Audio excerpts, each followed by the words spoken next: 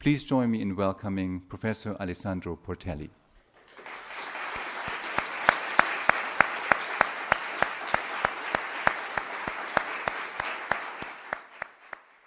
Good evening. I'm really excited to be here, and I've been impressed by my visit at the Oral History Center. I've been awed this morning at the Ukrainian Labor Temple, and I've been enjoying the acquaintance or reacquaintance with so many pleasant and interesting people in what seems to me a nice, pleasant town that I had never really considered visiting. So it's really exciting to have been given this opportunity. So thank you for having me here, and I hope we will spend a few days together, a few rewarding days together. So what I like to talk tonight about is the uses of memory and the ways and the ways in which different forms of memory had different uses. And this line of thought was set in motion by a recent book by a popular linguist, Stefano Bartezzaghi, who wrote a book on contemporary linguistic communication, and he repeated this old, worn-out cliche, memory is harmful, memory is bad, because it dooms us to always repeat the same actions and thoughts, and it overwhelms us with the weight of the past. This is a long-standing debate. In 1981, before I published the Trastulli article, at a conference on the renewal of radical politics, there was a quarrel, really, between the Foucaultian workerist left that said memory is bad for the same reason, it's the weight of the past, and some of the people that I had been working with, the right wing of the extreme left, of which I've always been a proud member, and that have been working on the history and memory of the working classes, of the labor movements, and the popular world. And this is a debate, in fact, whether memory is good or bad, that makes no sense at all. Memory is neither good or bad. Memory just is. We're born with it. And there is no way you can stop remembering. Memory acts very much like an involuntary muscle. Memory, like breathing. I mean, nobody questions whether breathing is good or bad. You just breathe. What we can do with breathing is improve the capacity of our lungs and try to have clean air around us. And this is more or less what we can do with memory. We cannot decide whether we want to remember or forget. We can work on our capacity to remember critically, and we will try to clear the air of manipulated and memories that are imposed upon us. In fact, while it may be true that too much memory may choke the imagination, an absence of memory may actually make us forget that certain things have already been done, have already been tried, and like some of our Foucaultian workerist comrades back then, to repeat things that had already been tried in the past, imagining that they were doing something absolutely new and that never happened before. So, to give you one example of how forgetting helps repeat the past. In Italian culture, it has been obsessed with anniversaries, with centennials. We keep celebrating these dates. However, in 2012, we entirely overlooked the 100th anniversary of the Italian invasion of Libya. The Italian invasion of Libya in 1912, which was also the context of the first aerial bombing in human history, where we Italians inaugurated concentration camps in the desert, and the Libyans resisted us for 30 years, but no one ever told us this. So we choose not to remember that we had bombed Libya in 1912, and we celebrated the 100th anniversary by bombing Libya again in 2012. And in we forgot that we had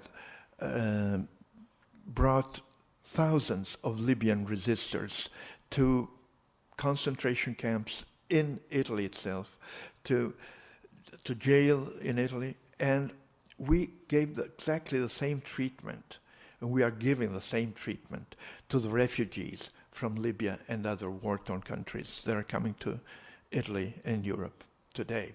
So this is an example of how forgetting causes you to repeat the past, in the name of modernization, in the name of democratization and change. On the other hand, the distinction between remembering and forgetting is also debatable, because forgetting is one of the crucial tools of remembering. Memory is filled with oblivion. In a tragic place of memory, Villa Grimaldi in Santiago, Chile, where they held the the resistors that were arrested after the coup in 1973. There's a phrase by the Uruguayan poet Mario de Benedetti that says, "El olvido está lleno de memoria." Forgetfulness, oblivion, is filled with memory. And as Jorge Luis Borges also wrote, el olvido es una de las formas de la memoria, su vago sótano, la casa secreta de la memoria. Oblivion is the deep cellar, the underground, the secret side of the coin of memory. So, remembering everything, as Borges' metaphor of the emperor geographers teaches, means that actually you remember nothing. And so this image of memory and of the interaction of memory and oblivion also helps us understand that memory is not a place where you store data, where you just etch the traces of experience and learning, but rather a permanent search for meaning, in which forgetting filters out the things that no longer have meaning. What did I have for lunch on September 29, 1971? Just happened to be my father's birthday anyway. But also the things that have too much meaning for us to countenance, to face. Borges' image of the cellar connects with Mario Benedetti's image of oblivion as a huge simulacra filled with ghosts. And ghosts are the memories that we suppress and that return to haunt us as ghosts, as nightmares, as soon as we relax our controls. So this image of memory as something that we can maybe control, but also we cannot do without, we cannot suppress, is repeated in a number of classic literary images. One thinks of Proust's image of the Madeleine, of passages in Don DeLillo's Underworld, or the extraordinary image of involuntary memory that opens Toni Morrison's Beloved. When Setha, the ex-slave protagonist, is flooded by the memories evoked by the smell of lavender flowers as she walks across the field, and the sap of chamomile plants that evokes the images of the plantation where she grew up, and the pastoral beauty of the scents of the flowers evokes the horrors in the very process of covering them up. And I quote, "Nothing else would be in her mind, nothing, just the breeze, cooling her face as she rushed toward water. Then something, the plashing of water, the sight of her shoes and stockings awry on the path where she had flung them, or the dog lapping in the puddle near her feet, and suddenly there was the plantation rolling before her eyes. And though there was not a leaf on that farm that did not make her want to scream, it rolled itself out before her in shameless beauty. It never looked as terrible as it was, and it made her wonder if hell was a pretty place too. Fire and brimstone, all right, but hidden in lacy groves. Boys hanging from the most beautiful sycamores in the world." So literature tells us a great deal about, two forms of memory. Memory as pacifier and memory as disturbance. The cliche of memory as weight, mere repetition, is ultimately, the result of what institutions often do with memory. Monuments, statues, commemorations, celebrations, textbooks, and it's a memory that has the aim of making us feel good about ourselves, how heroic we were, or how ourselves as heroes or ourselves as victims, how badly we were treated, and how heroically we fought. Hardly ever about us as perpetrators, us as accomplices, us as living in ambivalence, and I think one of the tasks of oral history is to articulate this kind of memory, memory that questions all narratives, not just the hegemonic narratives of the ruling classes, but also the established self-complacent narratives of the working class, of the people's movements, of the feminist story. Using memory to undermine what we take for granted. And I would like to discuss this function of memory as disturbance with a few examples from Italian history. 2011, the 150th anniversary of Italian independence.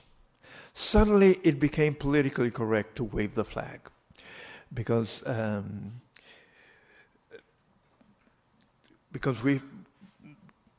we've had a long association between patriotism and the flag with the fascist tradition. So suddenly in 2011 it became okay to wave the flag, to claim that the unification of Italy was a good thing and everything. And I remember I was on a panel on the radio, and one of the speakers said, we should never narrate history through metaphors. I don't know why he said that, but number one, I love metaphors. Number two, what we were celebrating at that time, the Risorgimento, was a metaphor. Risorgimento means a rebirth, a rising again, so as though Italy had been dead and in the grave, and it rose again. And I was immediately reminded of what Toni Morrison says. When she says, anything dead coming to life hurts. So I thought we cannot understand the meaning of our country's coming back to life unless we investigate. Where does it hurt? Where does it hurt? Where does the glorious narrative of our nation building hurt? And of course, there are many critical history books about the contradictions of the Risorgimento and so on and so forth. But they all assume, basically that this is our founding myth. Oral histories are different. And I learned a lesson, as Alexander was saying. The Trastulli story had moved me to try to write the history of the labor movement in Terni between 1949 and 1953. So in my first interview in this project, I talked to this man who told me how he'd been laid off in the 50s, the struggles, the work, and then his wife grabbed the microphone. This usually goes the other way around. You interview women and the man takes over or tries to take over. In this case, she grabbed the microphone and she told the following story. My father's father, he joined Garibaldi. So this was way out of my agenda. This was 1860. My father's father, he joined Garibaldi, and he went away with Garibaldi the day that he married my grandmother. She was 14 and he was 18. After the wedding, he said, all right. They went home and he said, all right, I'm going to the store to buy some meat for lunch. You go home, you wait for me. And on the way to the store, he ran into Garibaldi and all his men that were on the way to Sicily. And he up and went to Sicily with Garibaldi to liberate Italy. And her grandmother waited at home for 3 days, waiting for him to come back from the store. And anyway, he came back 4 years later after liberating Italy. So, number one, the book that had started out to be 1949, 1953 ended up being a book 1831, 1985. Because you don't throw away a good story because it isn't true, like in the Trastulli's case, or because it's beyond your agenda. One of the things you learn doing this trade is flexibility and serendipity. But so, what is interesting about the story is, the foundation narrative, the glorious ancestor who liberated Italy with Garibaldi, and of course we're proud of him, is also a memory of abandonment, of irresponsibility. I mean, you just married this 14-year-old kid, and you leave her at home all alone because you have more important things to do, and in fact, and breaking with the family. She says, after he'd done this, the family disinherited them, including the woman who had done nothing wrong. But so he said, well, okay, I don't want your money. So they migrated from Romagna and they came to Terni. So this was really a founding narrative of how the family had come to Terni after being part of the founding narrative of the country. And again, the pride and the hurt, the grandmother abandoned, the disinheriting of the family, the forced migration. And this, after I heard this, I started, asking, listening for Garibaldi narratives.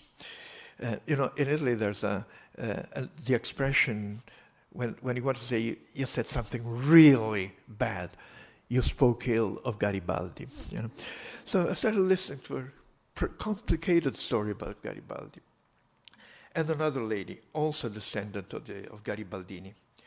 My grandfather, he was studying to be a priest, and he ran away from the convent. He took to the bush. He was in the woods, and Garibaldi came through the woods, and he went along with Garibaldi. And he ended up spending the family fortune for the cause.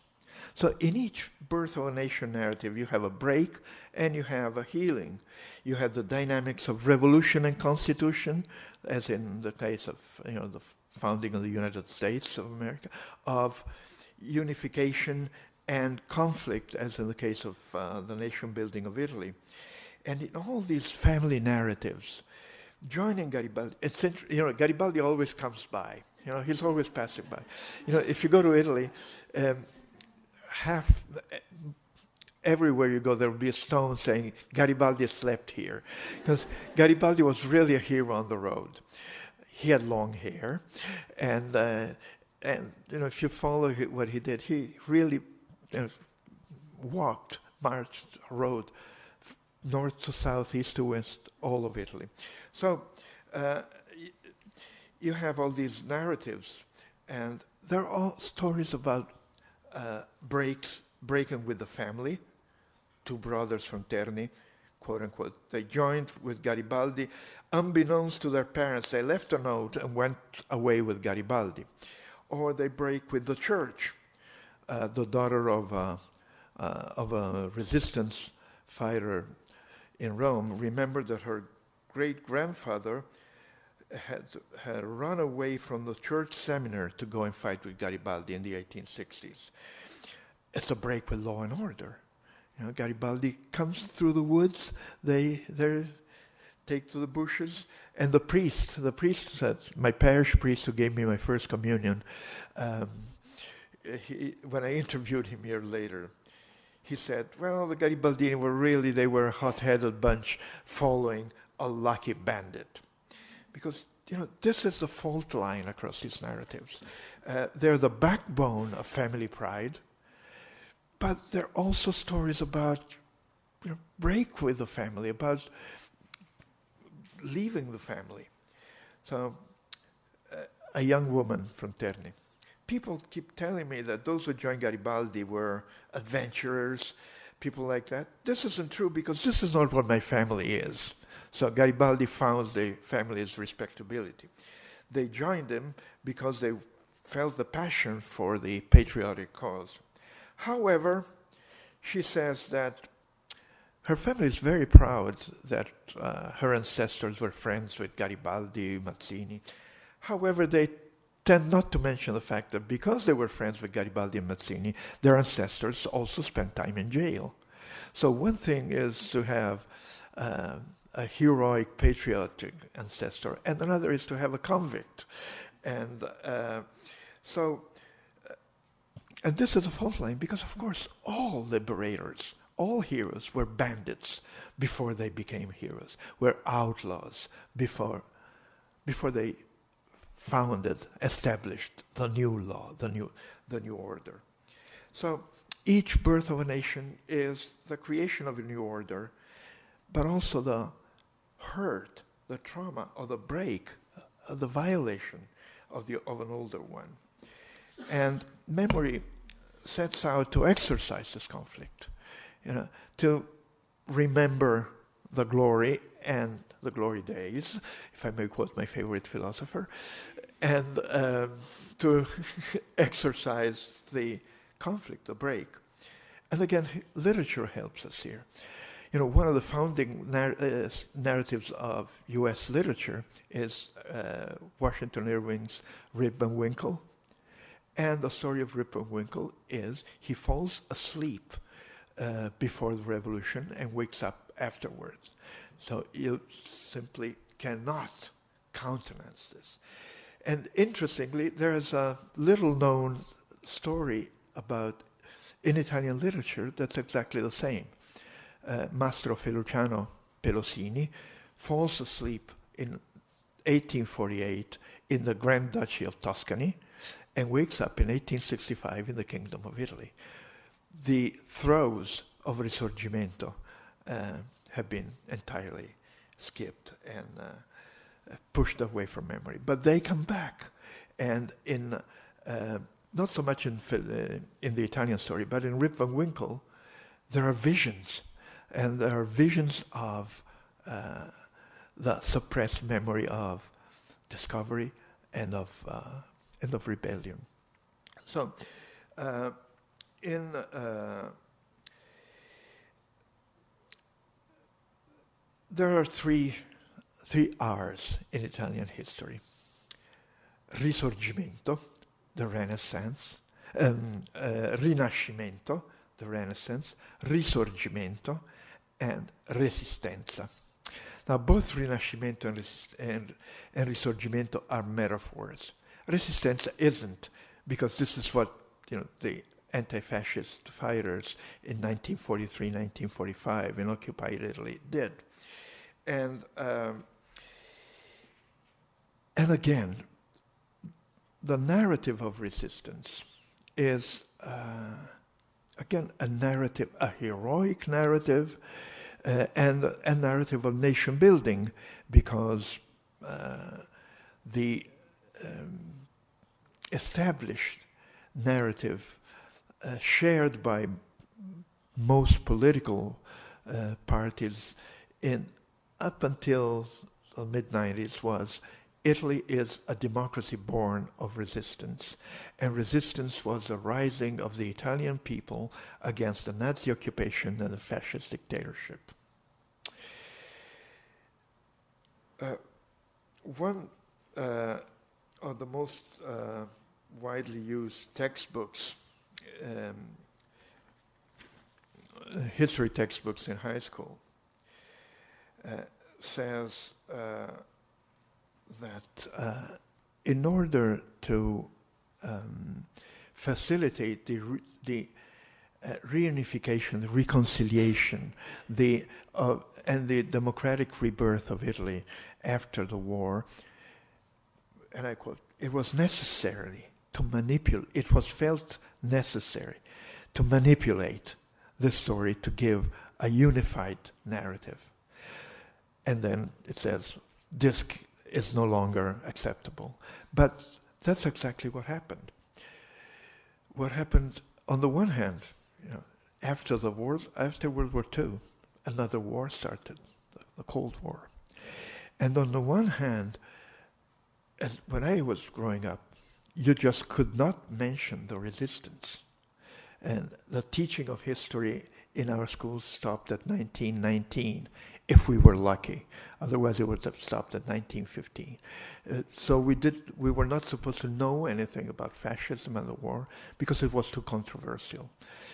And then, after political changes in the 60s, it became this pacified narrative that all Italians had joined in the struggle for democracy, which was also subscribed to by the communists, because having been in the resistance was what legitimized them as part of the Italian democracy in Cold War. However,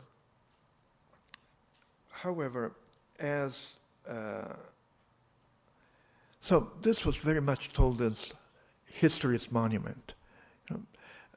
Many Italian towns have the monument to the dying partisan, the partisans who gave their lives for our freedom. One of the most important books that were published after the war was a collection of letters of partisans written before they were executed by the Nazis or the fascists. It was very moving. And however, my friend Rosario Bentivegna, who was a leading partisan in the armed resistance, remembers going to a school and talking about the resistance to the students. And then this young woman, this student, gets up and says, "You know what? I'd always heard about that you partisans gave your life, or partisans who died. But I've just recently heard that partisans also killed.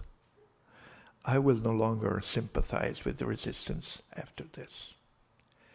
Because we tend to forget that liberation wars are wars, and that George Washington,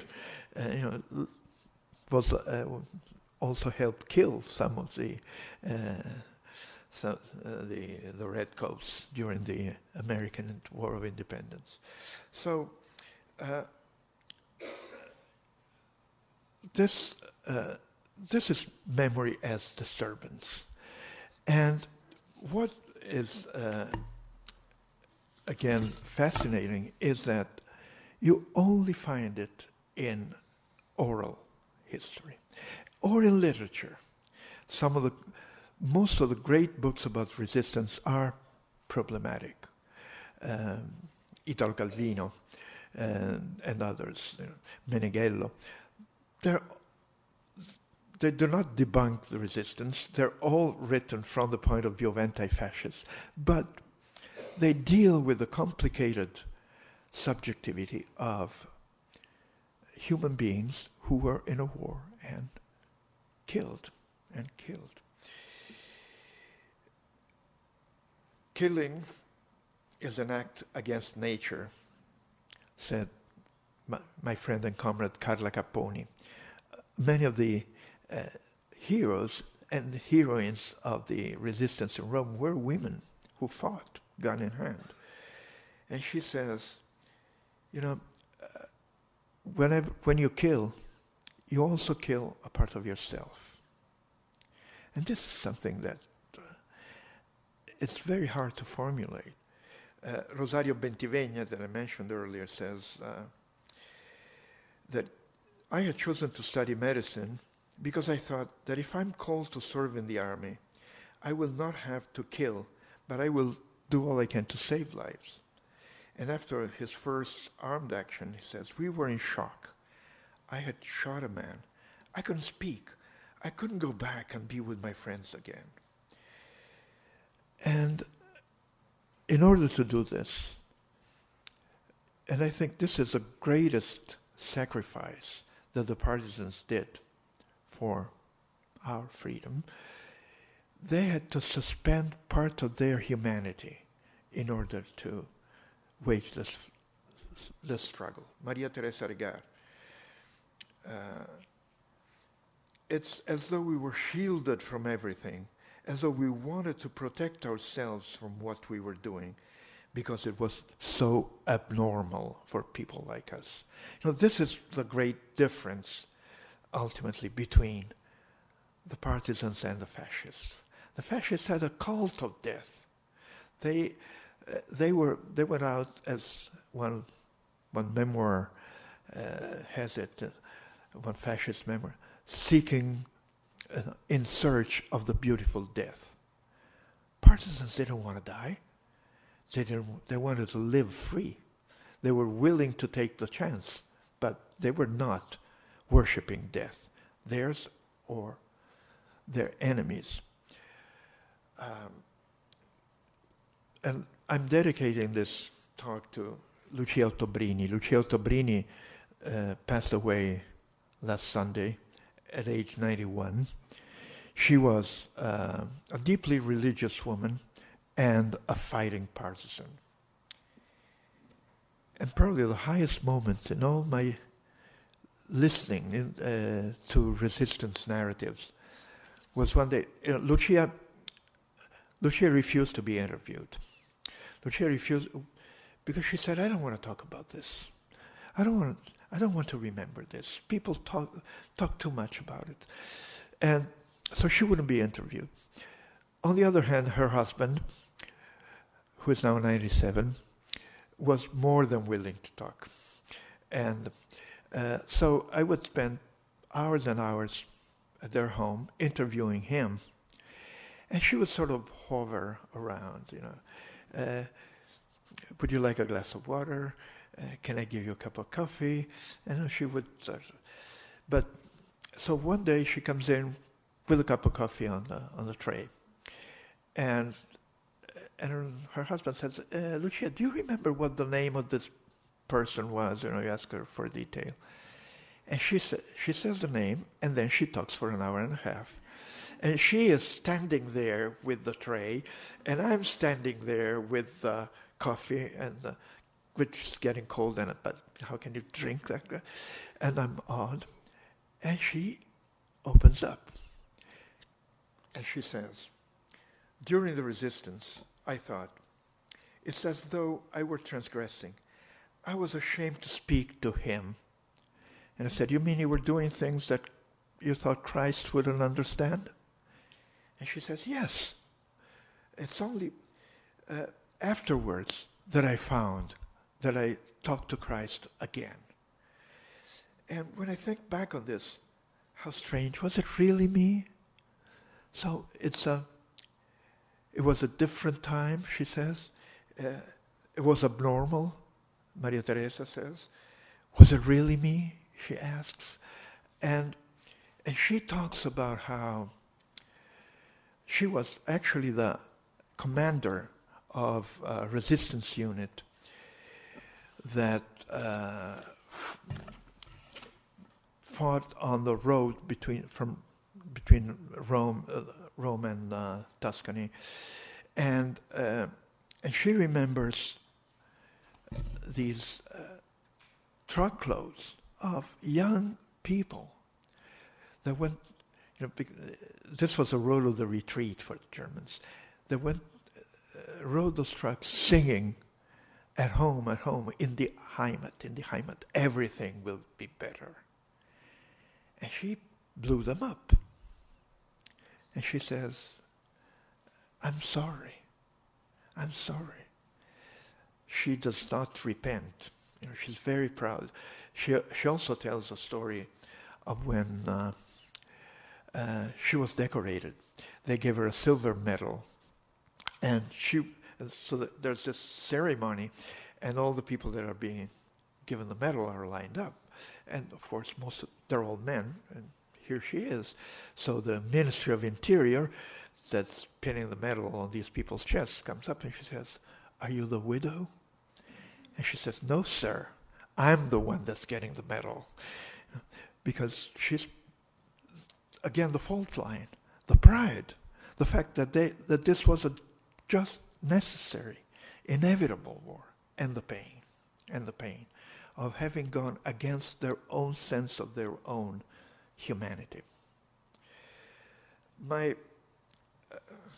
The first person from whom I heard the Trastulli narrative was, I'm ad-libbing this because I've been thinking about Lucia a lot. And I'm thinking of how, she's trying to repress these memories, but then memories come back. And she says, the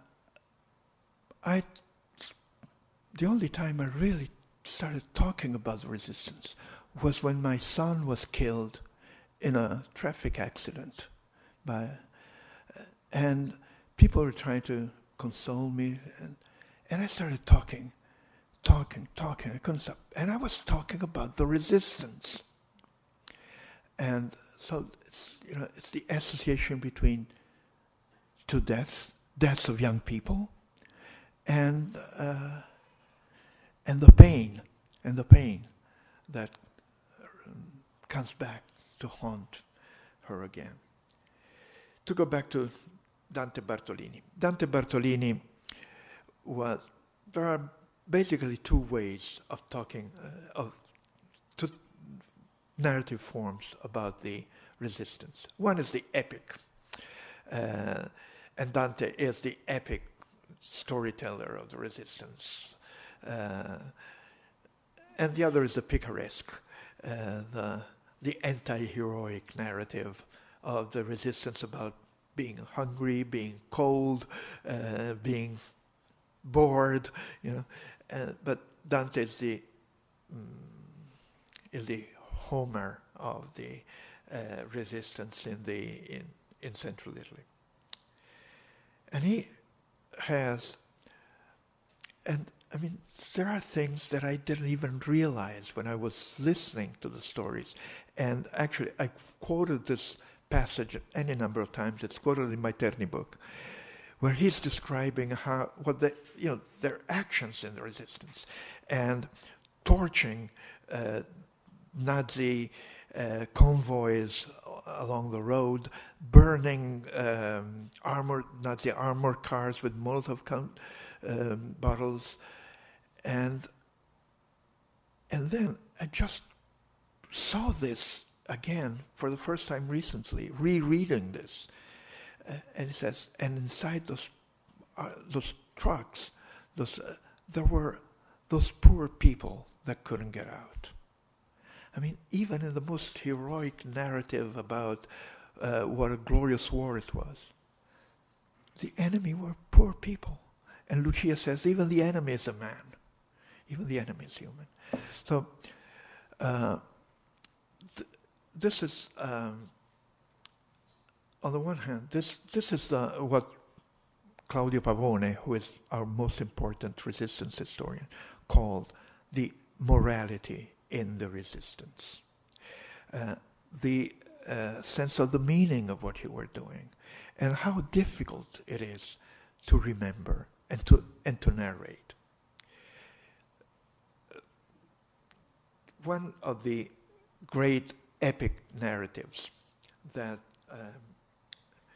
talk about unreliable stories.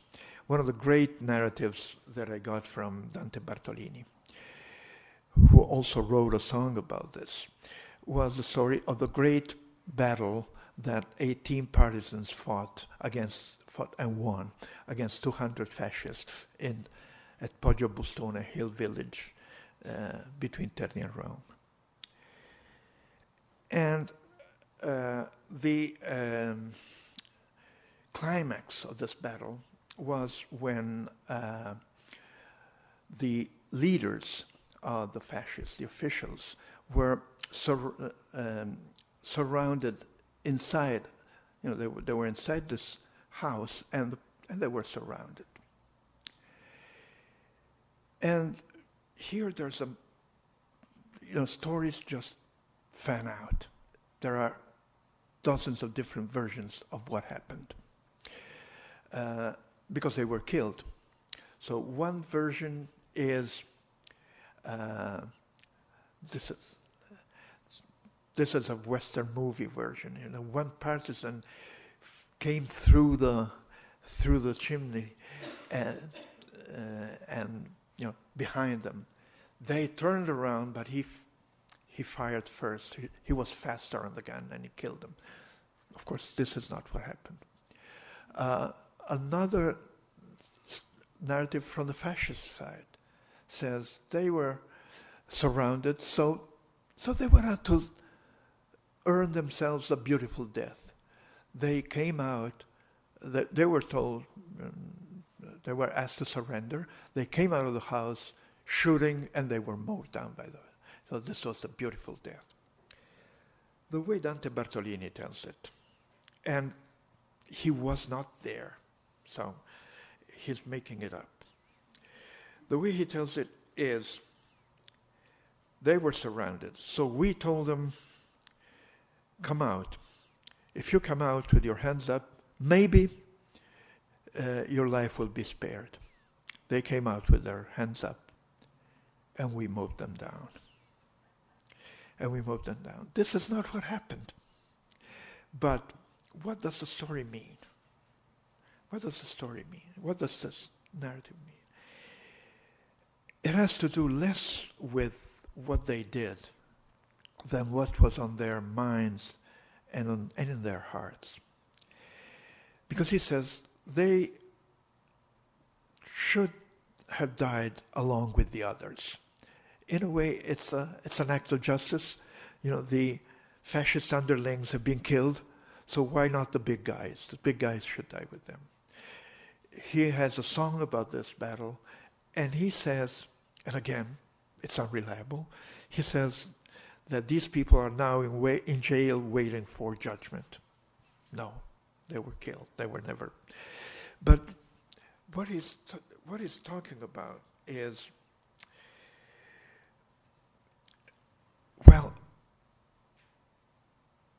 we were so angry, we were so filled with rage that no matter what happened, we would have killed them anyway. So this is a story not so much about what happened, but it's a story about the state of mind of the fighter in the battle. even the partisan, even those who were fighting for freedom, justice, humanity, all these wonderful things, but in the battle. And also through the experience of being hunted down like dogs by the Nazis, by the fascists, you develop feelings that are very hard to remember and to explain afterwards. Just like Lucia couldn't talk to Jesus, Dante only has a fictional narrative to imply the anger and the hatred and the fury. There are not nice feelings. And in his song he says, we heard that the Nazis were invading this village and the partisans came down like bloodthirsty wolves. The partisans as bloodthirsty wolves. This goes against the rhetoric of resistance, and it's so difficult to articulate afterwards. And one of the men Mario Filipponi, who actually was at that battle, and he says, you spent 6 months, 8 months, a year in the mountains. When you come down, you're half an animal. There are no two ways about it. I wasn't a normal human being. Notice, I was a normal Maria Teresa. It was abnormal. Today I say I was an animal. In those days, in those times, I was out of my mind. You come down the mountain with all that hate, all the fighting, the guns, and all the time you expect to be shot in the back. So you bring yourself to such a frenzy that when it was over, it wasn't easy. It wasn't easy. So again, we have another narrative of nation building where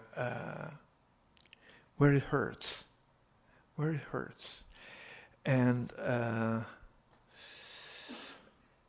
I'm glad to be talking about this in these days when we're all thinking about this great woman, Lucia Ottobrini.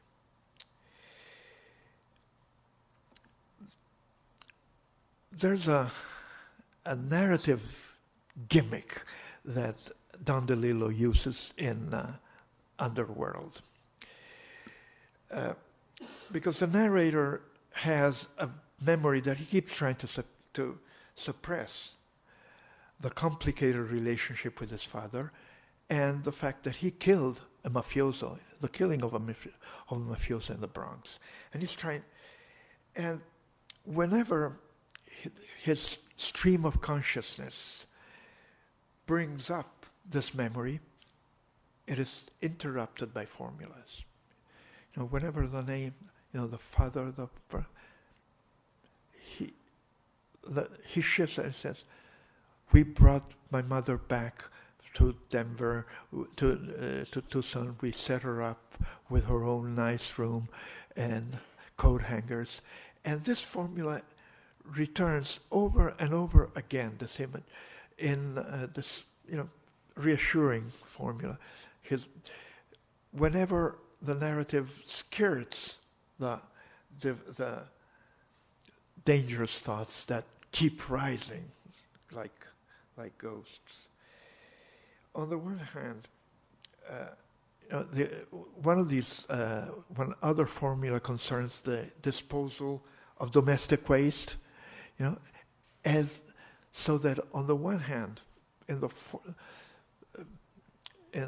as a form, the formula blocks the disturbing narrative, the memory as disturbance. On the other hand, whenever these ghosts are replaced by a narrative about disposing of garbage, it's a metaphor. It represents it. somehow shift our narrative from what we don't want to talk about to talk of other things.